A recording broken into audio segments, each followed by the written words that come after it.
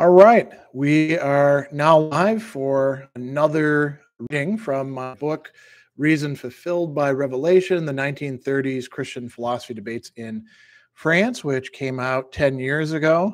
I'm a little bit behind the times in that it only occurred to me I should start doing some readings from the book this year.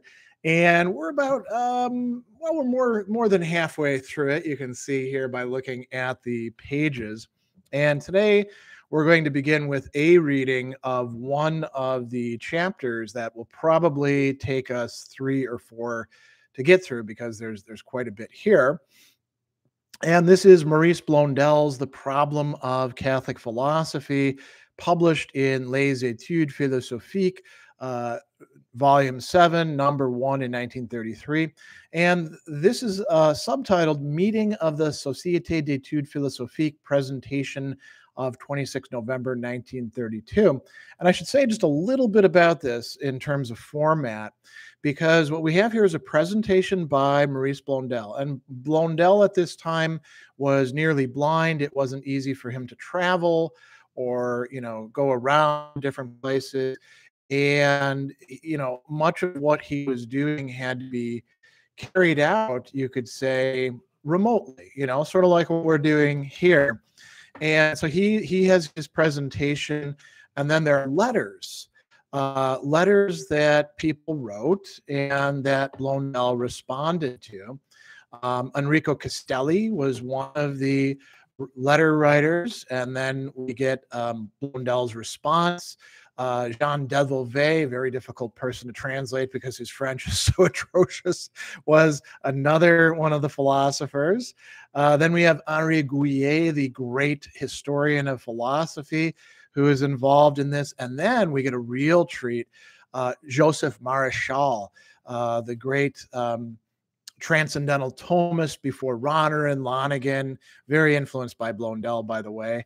And then after that, there's a transcript of a discussion that takes place between Blondel, Jacques Paillard, and Gaston Berger. So this is a significant portion of the book because there's a lot going on here. So I'm just going to read Blondel's own presentation today, and then next time about doing as much of the letters as we can get through. So no further ado, here is The Problem of Catholic Philosophy by Maurice Blondel.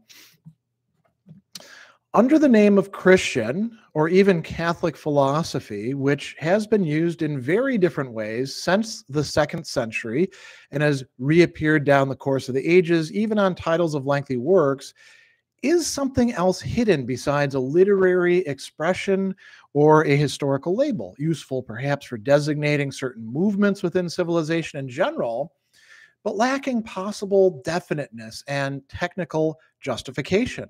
In short, from the rational point of view, is it not wrong for us to speak of a problem that would be up for debate as the object of a critical examination? An examination that, even if it must be concluded with a negation, provides an occasion for deepened analyses and systematic solutions. Many people either have not dreamed of such a question or have decided it was not worth a thorough treatment, because in this verbal reconciliation, there would be only a superficial confusion between two domains, having no reason to enter into contact, into agreement, or contact. Philosophy develops itself freely in its plane, which claims its own plenary autonomy and which seems to constitute philosophy in itself.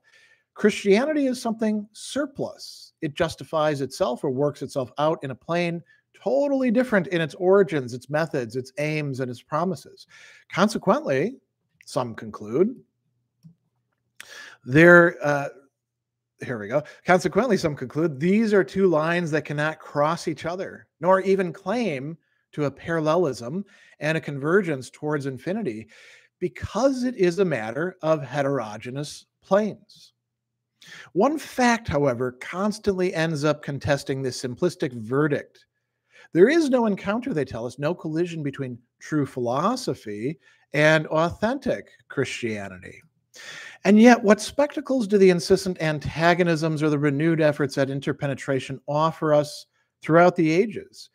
If this chronic condition possesses an intelligible signification, is it not philosophy's role to seek out its causes and to discern its enduring reasons? For perhaps it is right to repeat about Christianity what Aristotle declared about metaphysics. Here's a footnote. Translators know Blondel cites both Aristotle and himself here. It is about the supernatural order that it is especially right to repeat the statement of Aristotle about first philosophy.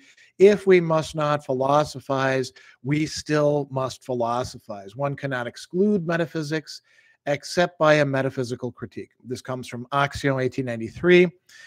So back to the text itself. And even if we should not do that, well, then let us seek out and understand why it can or must be eliminated.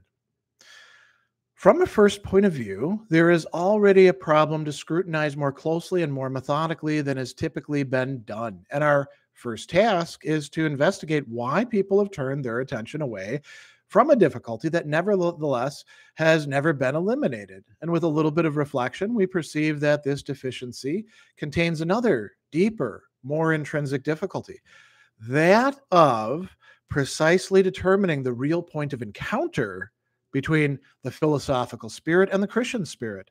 As immense as the distance between them seems, even though for so many centuries during the history of thought, this apparently productive distancing has never prevented collisions or alliances between the two great spiritual powers, disputing or sharing between themselves rulership over intellects and souls. When at the beginning of Christian reflection, St. Justin the philosopher or Clement of Alexandria glimpsed or wished for a philosophy according to Christ, a Catholic gnosis, they anticipated a realization of it that did not lie in their power, and that even as St. Augustine did not himself see, except in an implicit way, divided as he was between the customary meaning of philosophy that ancient philosophy already possessed and the aspiration towards a synthesis whose intelligible explanation and satisfactory term the eternal word alone would give, by the teaching through which he illuminated reason, and by the good news of the God-man.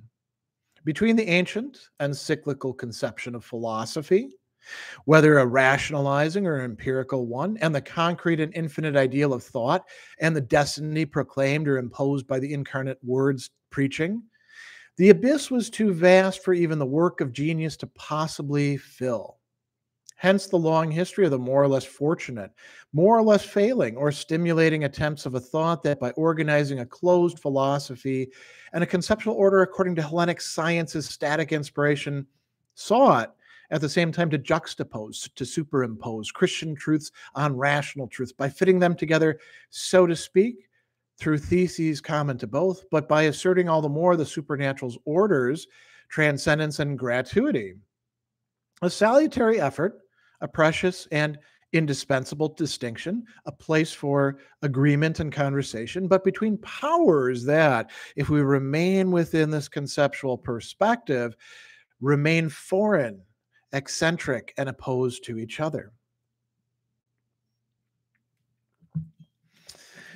It is not surprising then that by retaining the ancient ideal of a philosophy sufficing unto itself and finishing itself in concept, some would have avoided approaching head-on the question of a true symbiosis of a purely rational activity and of a thought intelligibly submitted to the faith. Instead of an intimate connection allowing a cooperation without confusion, they have instead examined the notional agreement of more or less objectively superimposable doctrines. From such a viewpoint, they have been able to talk about Christian philosophy in three slightly different senses. Before going on to show the deficiencies of these different ways of understanding the litigious expression under discussion, we can summarize them thus. Number one, certain theses, like the affirmation of God, of the spiritual soul, of personal immortality, are truths that philosophy normally can and even ought to establish in parallel with the revealed teaching that confirms them, provides them precision, and expands them by purifying them from doubts, troubles, and errors.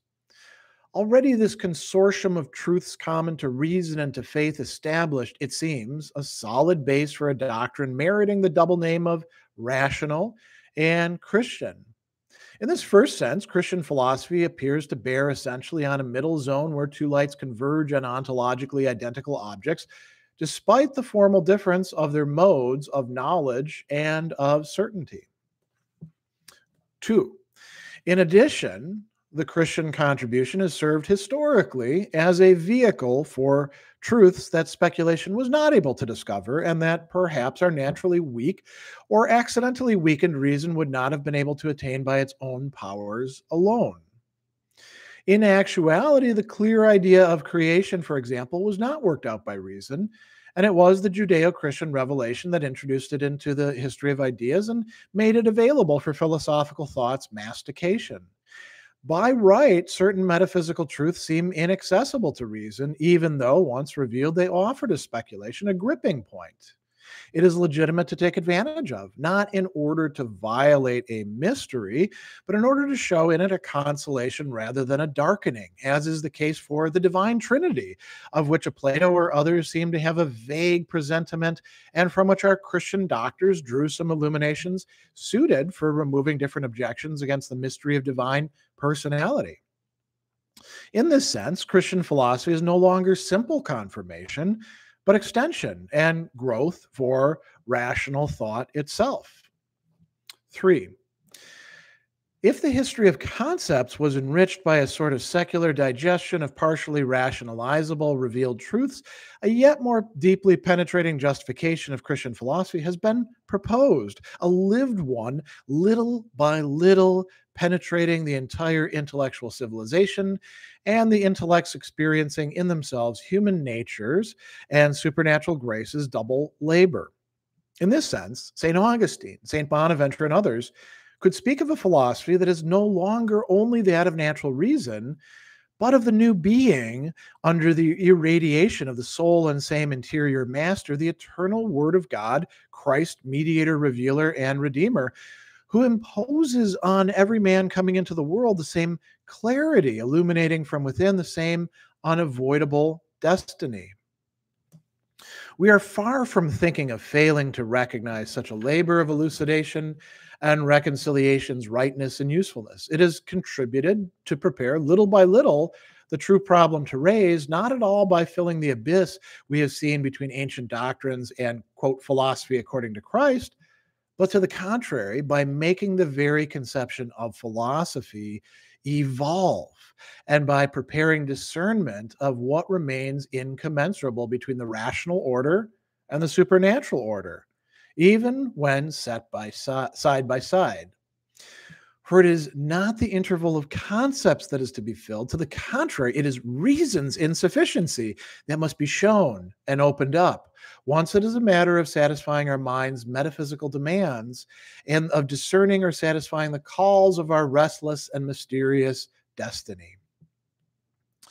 In certain respects, the partial use some have tried to make of revealed teachings has maintained an equivocation that has not always been favorable to the authentically Christian spirit. And if it is true that theological data have often been a philosophical leaven, this fermentation has taken advantage less of certain theses, partially assimilable to this or that rational system, than of an enlivening of the method and the function of philosophy itself. The ideas that a Descartes or a Malebranche were able to lend to the Catholic tradition were, in the speculative use it made of them, contestable or even wrong. But they have contributed to transposing the ancient conception according to which the world is a cyclical order and a hierarchy of fixedly defined forms into a greater problematic, one more moving, more real, more intelligible, and better, a dramatic problem that presents the universe and humanity as the history of a genesis, of an ascension, of an aspiration towards the infinite, or even towards a union inaccessible to man, whose natural desire exceeds his very nature.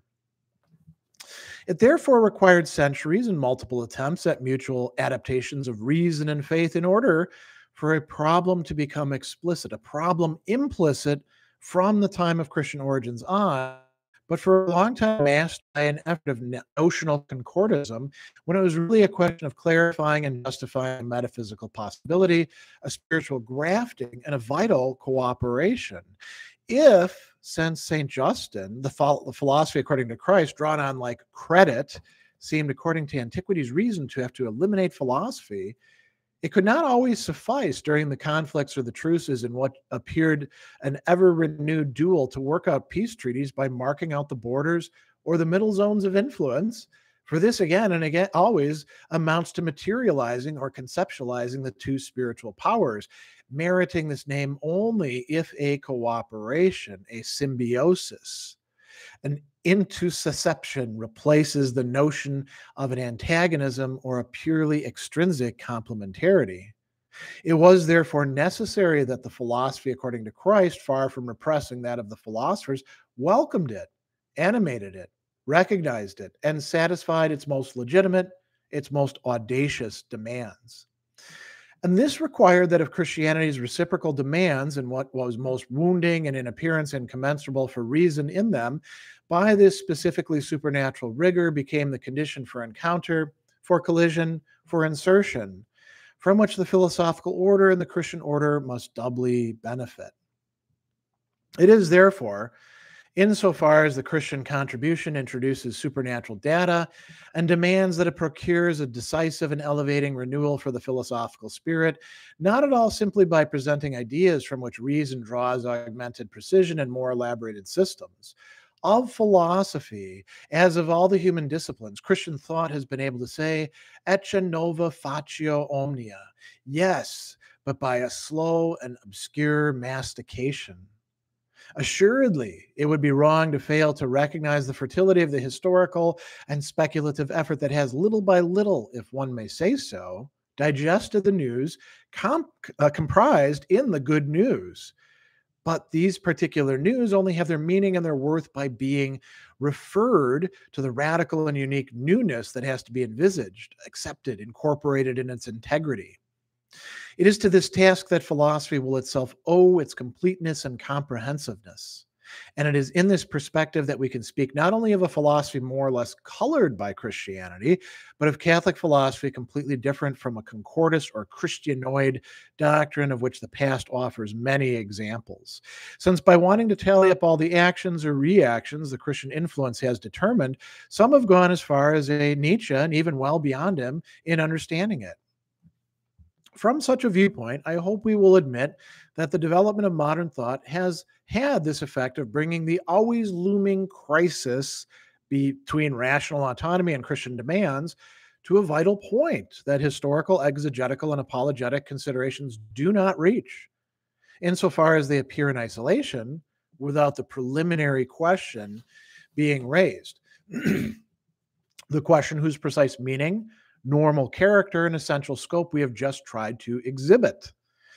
Granted, not everyone has the need to pass through this dominating problem, but for the philosopher who wants to and ought to take account for himself of metaphysical possibilities, rational demands, moral legitimacies, and obligations, the problem we have tried to articulate seems inevitable.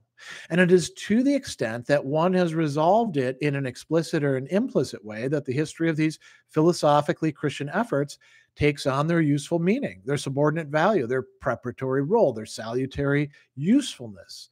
Otherwise, rationalist critique would be quite right to triumph over the equivocations, to render justice to all too easy concordisms, to show how the Christian theses cease being Christian in order to become philosophical, or cease to be philosophical in order to remain Christian. Otherwise, the modernists would still be led to confuse Christianity's generative idea with the human forms that it has clothed itself in, and that, starting from its origin, seemed to them a perpetual metamorphosis under the backlashes of philosophical speculation or historical contingencies. Nothing of this sort, if at the start the problem of the supernatural is determined in all of its precision by a rational critique that shows its legitimacy and inevitability. How the problem is led by an unbending critique of thought and of life, How this examination ends up in a philosophy open not only to a vague and amorphous empty space, but to one that stimulates openings and is capable of providing precision to the ultimatum of a reason that does not remain content with close enough or gratuitous hypotheses, how definite contours, experimental verifications are possible and required. These issues are what we cannot examine here in their indispensable developments. Our intention is only to explain a little of why the problem of a Christian philosophy, raised virtually for many centuries, has been ordinarily avoided, at the least approached often obliquely, methodically little discussed. How has it become a more pressing, more contemporary, more renewing problem? Why must it not be approached solely from the historical point of view, as if it did not remain the doctrinal problem par excellence? Under what multiple aspects does it participate in the permanent and universal character of metaphysical restlessness and in the perenniality of the religious aspiration and of the good news, always new? This is what I have in mind to propose for my friends' reflection and discussion. It is not therefore surprising that many of my correspondents should have been led to enlarge the terms of the debate. For if it is true that from the strictly rational point of view and from the specifically religious point of view, an irreducible heterogeneity and an inevitable solidarity subsist at the same time, our problem, restricted in appearance to a particular case, has us touch on philosophy's summit in its encounter with the question of religion's life or death, of what in religion is positive and living. Yes or no? Can philosophy suffice unto itself and suffice for us? Isolate itself and close itself off, subjugate the religious sentiment and even the religious idea, and see in the faith only a popular ersatz for science and rational speculation? Or then, must we affirm as philosophers and maintain as men the legitimacy, the reality, the indestructible originality of positive religion's thought and life in humanity's breast? And in the gaze of metaphysical speculation faced with history, or in the witness of more and more verified experience, is it not the religious universalist spirit that confers on the God of the philosophers, the vitality lacking which he remains only a still debatable name, about which a debate can be opened, a debate that can hardly be called anything but the debate about atheism? Here's a footnote. Blondel is here referring to the Société Française de Philosophie session of March 1928, bearing that name. Therefore, it is of sovereign importance to be able to examine in all simplicity and entire frankness the dominating question bearing on what has been rightly called the whole of thought and the whole of life. Not that we have here to fix conclusions in their exact content. A too literal conformism is not at all enlivening and cannot suffice for us. Far from that. Nothing ever authorizes exclusion of philosophical freedom, nor failure to recognize an invisible and Catholic soul of truth. Always the use of the means of illumination and charity should be recommended, as should inviolable respect for consciences, the quest for and cult of peace, and ardent cooperation of minds who have to show the value of their investigations and their convictions solely by the arms of light, per arma lucis. It is on this last aspect that I would like to end this brief summary. For our dialogues will not be useless if we succeed, even feebly, in favoring the realization of the wish that Mr. Devolvé sends us from Toulouse by our very discussions to produce an assimilation and a deepening of rational speculation and of religious tradition for reestablishment of spiritual communion. That is where Maurice Blondel's presentation ends. And what follows are the letters received regarding Mr. Maurice Blondel's presentation with responses by Mr. Blondel. As I mentioned, we have 4 of these sets of letters. One set by Enrico Castelli, interesting Italian philosopher who's also, if I remember right, a go-between at one time between Heidegger and Blondel. Mr. Jean Delvolvé, and then 2 really important figures, Henri Gouillet, the really great historian of philosophy. I don't think a lot of his works have been translated, unfortunately, but he is just a giant in French history of philosophy. And then Joseph Maréchal, the Jesuit who unfortunately was never allowed by the Jesuits to teach graduate level classes for I forget the reason exactly why, but he is one of the fathers of transcendental Thomism. So they write letters, Maurice Blondel responds to them, and then there's a discussion between Blondel, Jacques Palliard, and Gaston Berger, covering these issues as well. And so it's a quite a lengthy part of the book, runs from page 182 to page 224. So, we're talking about over 40 pages in a book that is overall a little over 300, right? So we'll pick up with some of that next time. Again, the book is Reason Fulfilled by Revelation, 1930s Christian Philosophy Debates in France.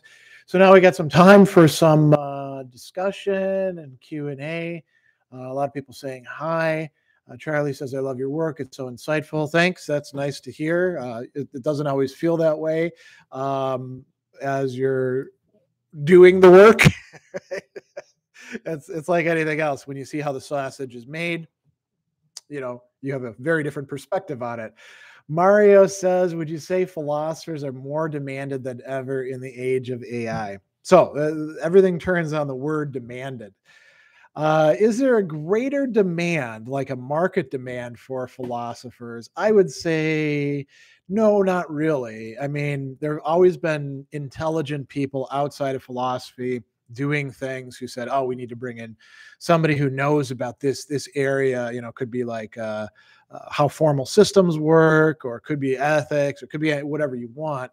But unfortunately, I would say most people in the business world, they know very little about philosophy, and a lot of what they think they know about it is unfortunately like stuff that's not real philosophy, but just sort of pre-digested things, what they learned from their instructor about what Aristotle said. And Aristotle is an empiricist, which is not actually true.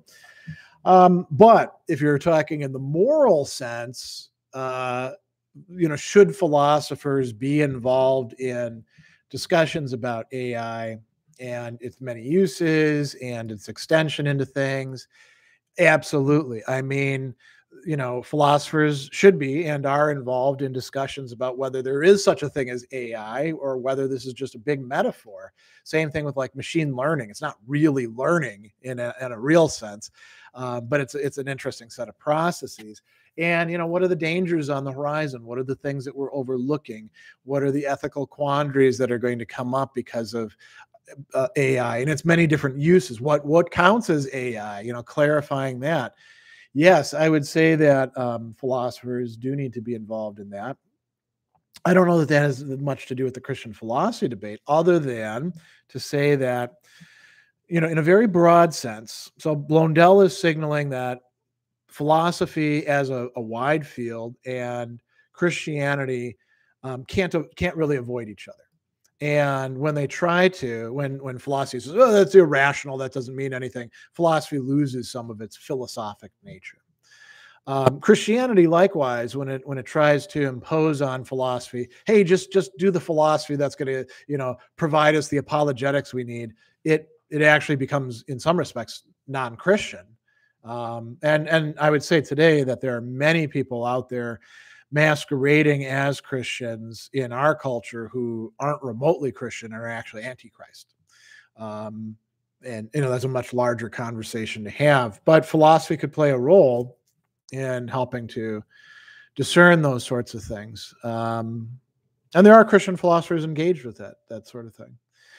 All right. Any other questions, comments, issues about what we covered with Blondel, the topic of Christian philosophy, the historical, doctrinal, methodological connections that he sees as important in bringing a crisis to bear?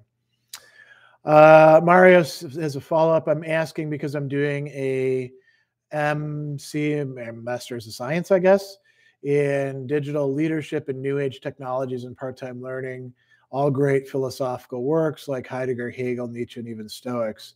Yeah, I mean, all of those thinkers actually have something to say about technology. So I think that, that is relevant. There's plenty of others as well. So yeah.